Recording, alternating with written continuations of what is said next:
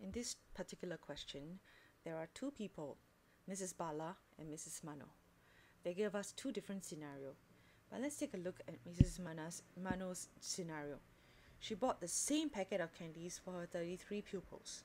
She gave each of them 10 candies, and by looking at that information, since she gave each pupil 10 candies, I know that she actually gave out 33 times 10 candies, which is 310.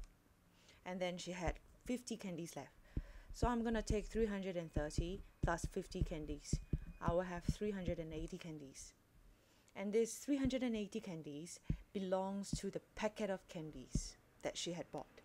And referring back to the question, who else is in the scenario? Mrs. Bala. She also bought that same packet of candies, which inside includes 380 candies. So, if they were to ask how many candies did Mrs. Bala give each of her pupils, we need to focus back to that part of the question. So let's go. She gave each of her pupils 25 candies, but that's not all. She had 55 candies left.